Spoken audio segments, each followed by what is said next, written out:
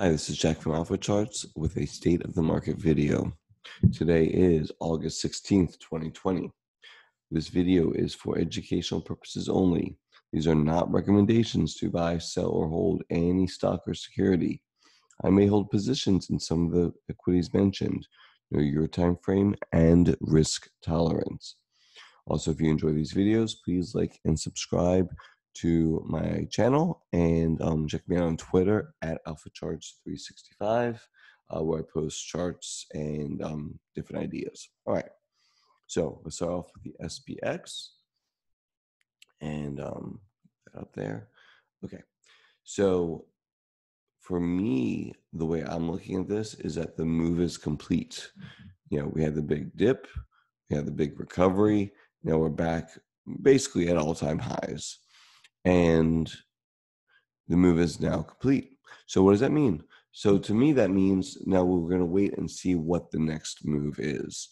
I don't need to rush in and front run the move because I don't know if we're going to move sideways, move up, or move down. I would love to see maybe a little bit of a retracement here, something that, just a little quick shakeout or something like that before we move higher. Obviously, this was a gigantic move up. You're looking at a 55% move to the upside. So over a very short period of time. So that was obviously huge.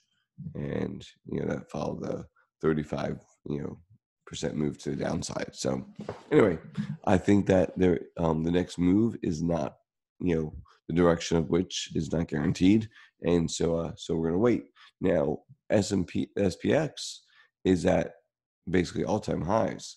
But let's look at the RSP, right? So the RSP, which is the equal weight SPX, you can see is really still, I don't know, let's see, roughly, 6-7% under its highs. So definitely the market's being carried by some of the big caps and names. That's okay, right? That's not terrible. But you see the equal weight index is still under the highs. Looking at the Qs, so the Qs are, looking real good. They are making all-time highs up here, trending above both moving averages, and everything's looking good. This is the trend line that I think is going to matter. It has mattered since May, and it's been respected. So if we move sideways into it or break down below it, that would be, that'd be something, a change of character. We'll put it that way. That'd be a change of character. And, we're about 12.5% from the breakout.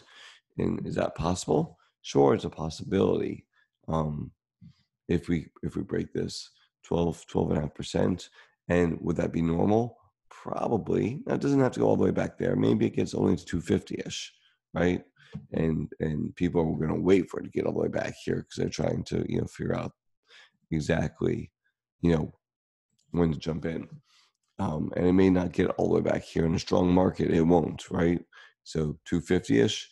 That's probably, if we break down from here a little bit or shake out from here, that's where I would look for it. And then people maybe start talking about some kind of head and shoulders pattern or something like that.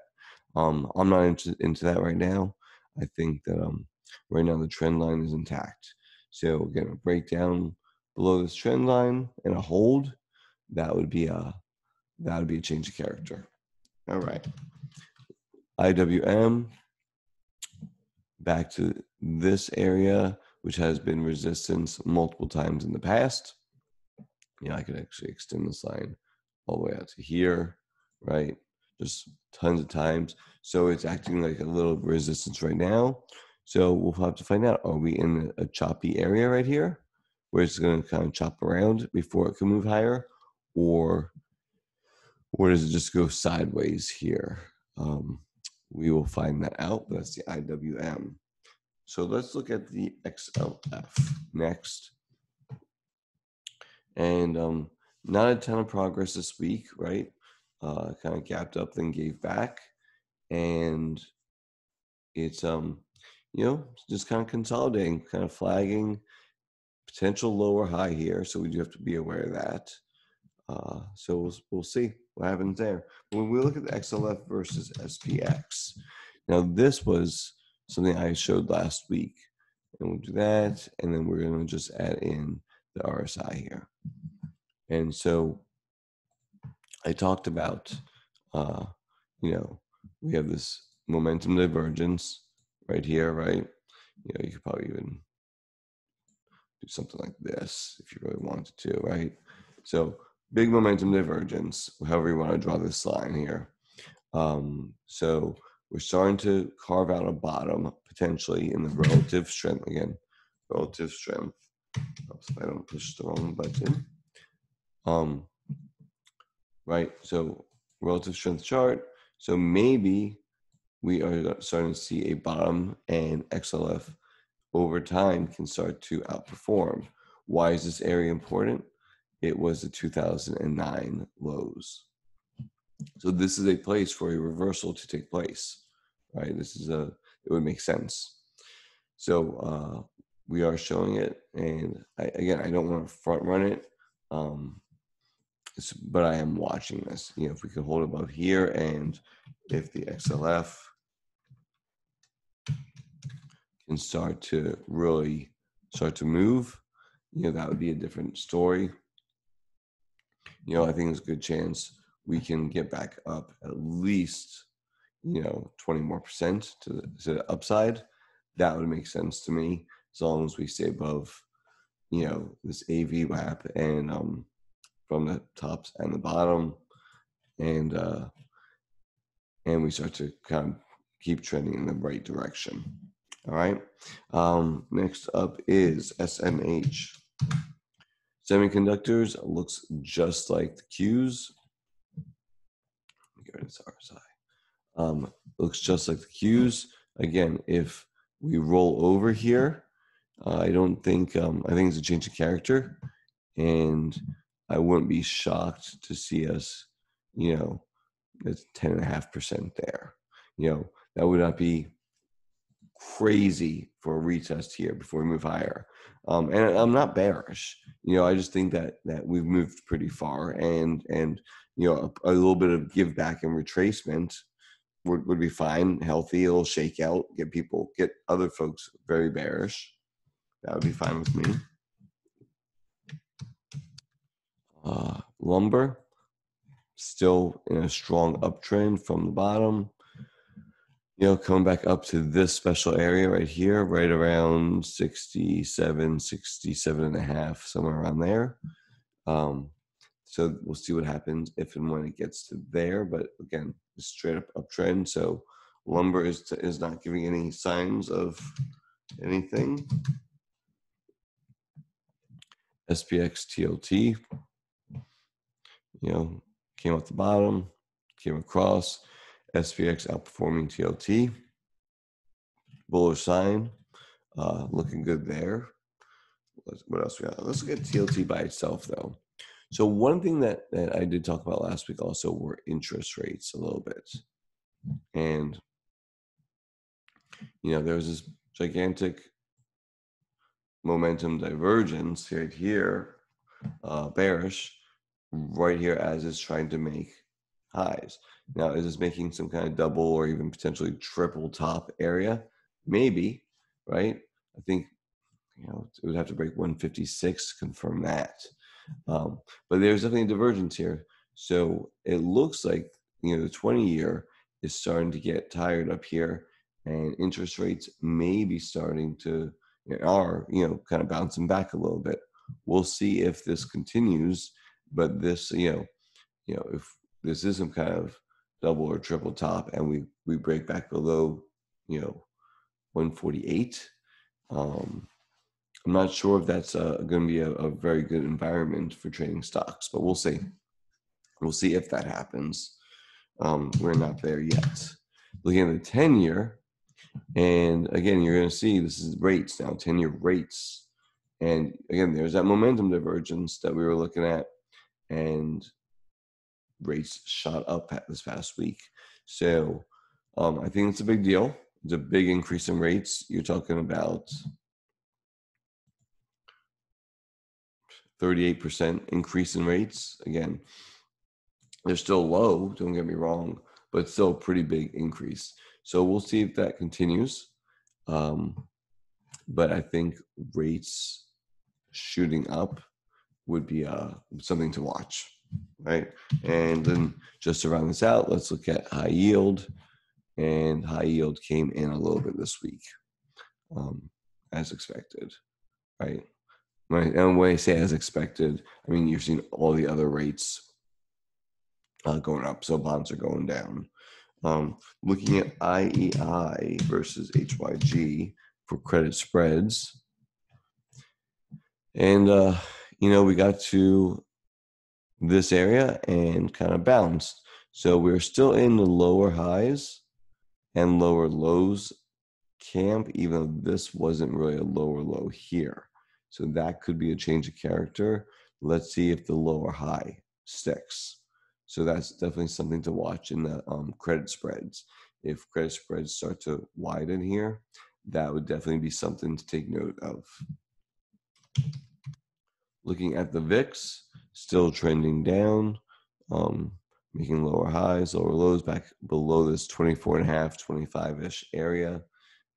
So I think that just shows that we're in a more trending market.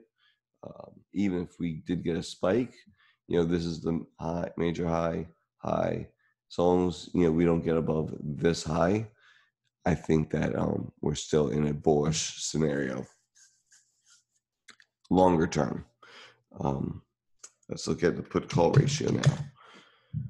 Put-call ratio. All right, so this is really clustering up into this area of, bullish side of the boat.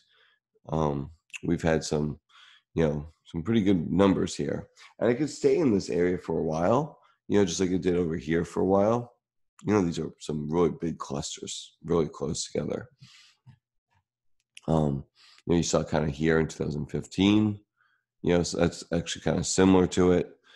Going back, and here's 09, something very similar to it too. So again, not saying that we're gonna have an 09 event, right? But I wouldn't be shocked if something happens. We're at the spot, we're pretty close to it, if not there, in the next couple of weeks. We're at a spot where, and also seasonally, we're at a spot. So seasonally, we're at a spot. Within the price range, we're at a spot. So I wouldn't be shocked to see some event that creates that shakeout, that thinks, that this is, 2009 again, or some craziness. So that would be what I'm looking for here. It hasn't quite happened yet, and it may not happen. We could go further, just kind of chopping in this area, or not even get this big spike. But I would love to see something like this. You see, it doesn't happen too often. A big spike like that gets everyone bearish all to one side of the boat. That would be wonderful. That 1.5% or greater. So that's what I'm looking for in put call. Again, don't know what happens this week, next week, or ever. But again, clustering like this tends to push things to the other side. And you see, people are even more bullish than they were back in 19 going to 20. I mean, the boat's pretty much, moved to one side. So definitely something I'm watching here. And the last chart we're going to look at today is the value line geometric index. Again, not quite making new highs yet like the S&P is, or right there, or QQQ. So it just shows you that, there's maybe a little bit of a divergence. Maybe we're a little heavy in, maybe we're just a little heavy in the mega caps. And let me switch here. And if you look at the heat map, it's this was Friday's heat map, and just kind of like meh, what I'm saying? It's like, not really going anywhere. There's no real traction. Industrials kind of looked okay. But that's one day. So it's kind of like it's definitely a market that is at potential inflection point. right? SPX. QQQ is again looking the best. Potential inflection point coming up over the next couple of weeks. We're coming into Labor Day, that end of August, September area. That's the area that is seasonally usually fairly weak. And so again, know your stops, know your risk tolerance. Don't be a hero out there, and know your time frame. Hope you all have a great week. Stay safe out there. Bye.